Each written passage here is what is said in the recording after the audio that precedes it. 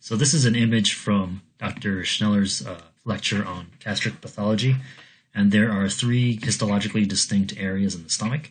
There's the cardia, which is right by the esophagus. There's the pylorus, which is the distal end right before the duodenum. And the fundus and the body look histologically the same, so those are grouped together. We're still going to see the same layers as we saw in the esophagus, which is mucosa, submucosa, and muscularis externa. And this picture is good to point out that the muscularis externa is different than the esophagus and the small intestine because previously we had an outer longitudinal layer and an inner circular layer, but in the stomach there's actually three layers of muscle. So there's an outer longitudinal layer, the middle circular layer, and the inner oblique layer. So let's take a look at the microscopy slide. So let's start with the gastroesophageal junction. On low power, you can kind of see here where you have the stratified squamous epithelium. So let's zoom in. Yep. And we can see that we have nuclei all the way out to the most superficial part. So it's not keratinized.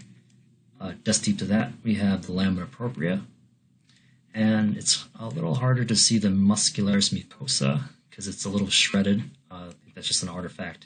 But you see it here. These are the smooth muscle cells. Remember, we're not going to see skeletal muscle for a while, probably not until the external anal sphincter.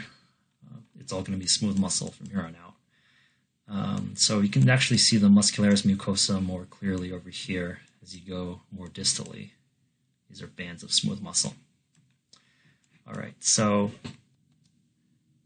if we go on low power again, you can see this huge mass of smooth muscle. You see these bands of smooth muscle cells here.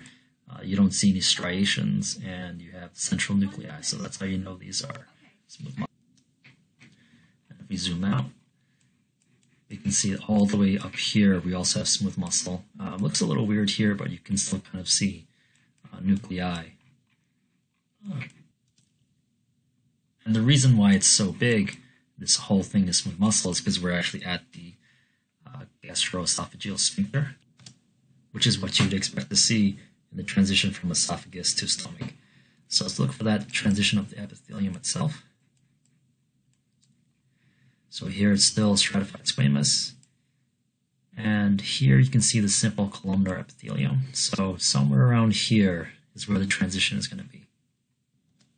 So now let's move into the stomach. And here we can start seeing gastric pits and the gastric glands. And something that's not obvious from looking at it from a histological slide is that the pits and the glands are actually continuous. So I found this picture online that shows that the glands are actually continuous with the pit and go into the lumen, and they kind of have to be. If you think about it, all the secretions from the gland have to make it to the lumen, otherwise, why bother, right? So if we look at the slide again, these have to be continuous with one of the pits. It's just not in this particular plane of section. It's actually pretty hard to get this whole structure here just because you'd have to get a fully longitudinal cut all the way down. We might see one right here, so this is probably the gland, and then here's the pit, and the intersection would be the neck. But most of the time you're just going to see them look like they're separated, like you see them here, but they're actually not. And another picture that shows that pretty well is here. So here you have the pit, here's the gland, and the intersection is the neck. So here, for example, this gland is continuous with one of the pits that's just out of this particular plane of section. All right, so let's look for our layers again. So this is the epithelium. Here's the lamina propria. And the glands are considered to be within the lamina propria. So it's like a lymphoid aggregate. And here's your muscularis mucosa layer again. So deep to that, we're going to have the submucosa, lots of blood vessels, lots of collagen. And on low power, you might notice that these gland cells stain darker as you go farther distally. And the reason for that is When you're in the cardia, which is right by the junction, the gland cells are pretty much all going to be mucus secreting cells.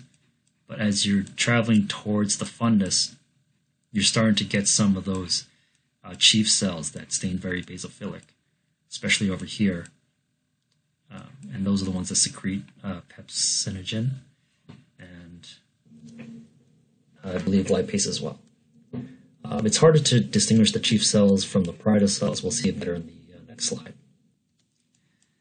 So if we keep moving distally, it's kind of more of the same. We have some pits here, some gland cells down here. Here's the muscularis mucosa. And out here, this wavy stuff is mostly collagen. So here's the submucosa. I wonder if that might be a nerve plexus right there. And all right, let's move on to the next slide. So this is a slide of the fundus in the stomach. And remember that the fundus and the body of the stomach are going to look histologically about the same. On low power, you can see this is the lumen. And on the outer edge here is where the epithelium is. And if you get a low power image, just be careful that you don't think that this entire thing is the epithelial layer of the fundus and then thinking that this would be the lamina propria. This is actually the submucosa. All right, so this pink band is actually the muscularis mucosa. So that makes it submucosa, and I know this because just underneath this, we have the very large muscularis externa. All right, so if we zoom in, it'll make it more clear. So again, these are the gastric pits. They're secreting mucus into the lumen. And the glands are going to have the parietal cells and chief cells. So if we go back to this image here, up here is where you're going to see a lot of mucus secreting cells. Down here in the glands, you're going to see chief cells, which are the more darkly staining ones, and the parietal cells, which are more eosinophilic.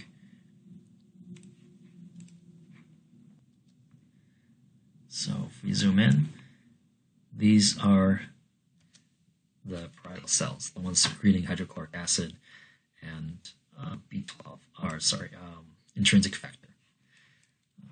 And then the darkly staining ones here, these are your chief cells secreting digestive enzymes.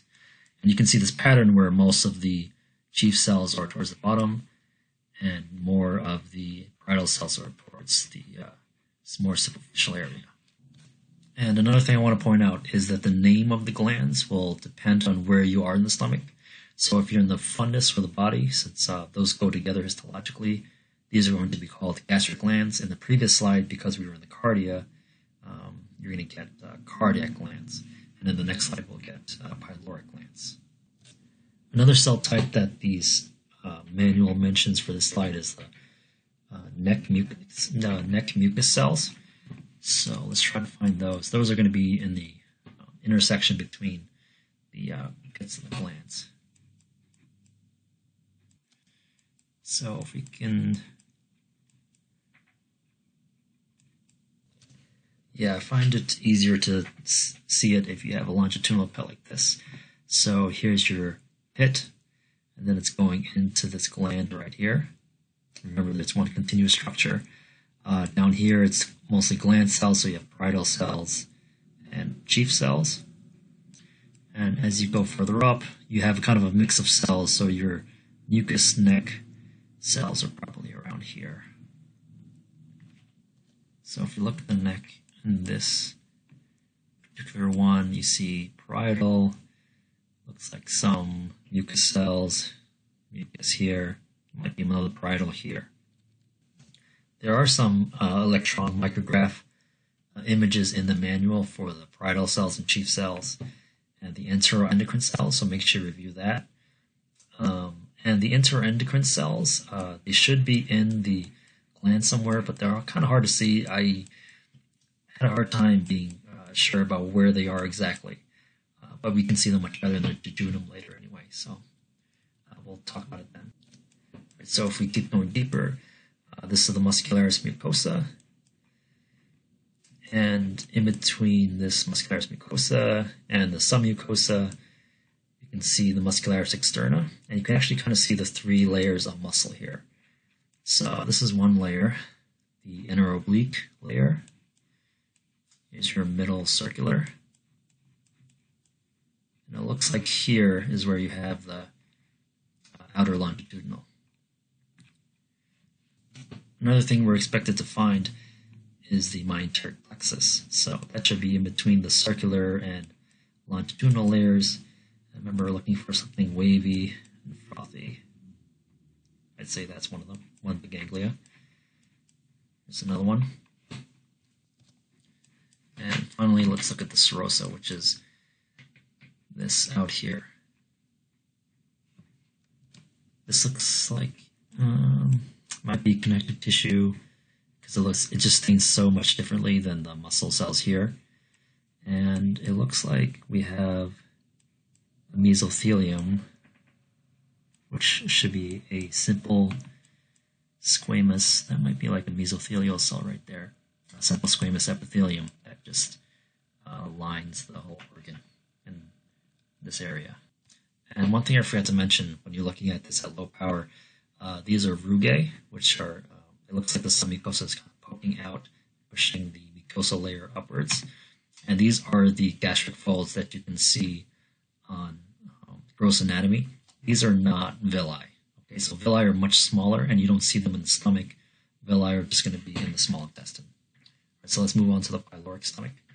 So here in the pyloric stomach, here's the lumen. It looks like we have three rugae here. This is the epithelium. We're going to have the glands here and the lamina propria. This pink band that goes around it is the muscularis mucosa. Here's the submucosa and the muscularis externa. So if we go in higher power, here's one of the pits, and the glands are down here, and the pyloric glands, similar to the cardiac glands, are primarily going to be just mucus secreting.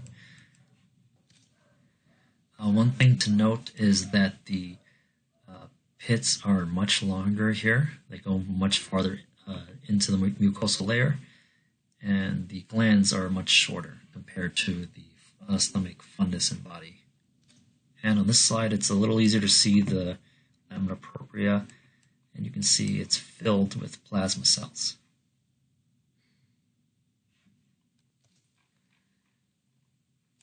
You can also see some lymphoid nodules here. There's one, there's another one over here.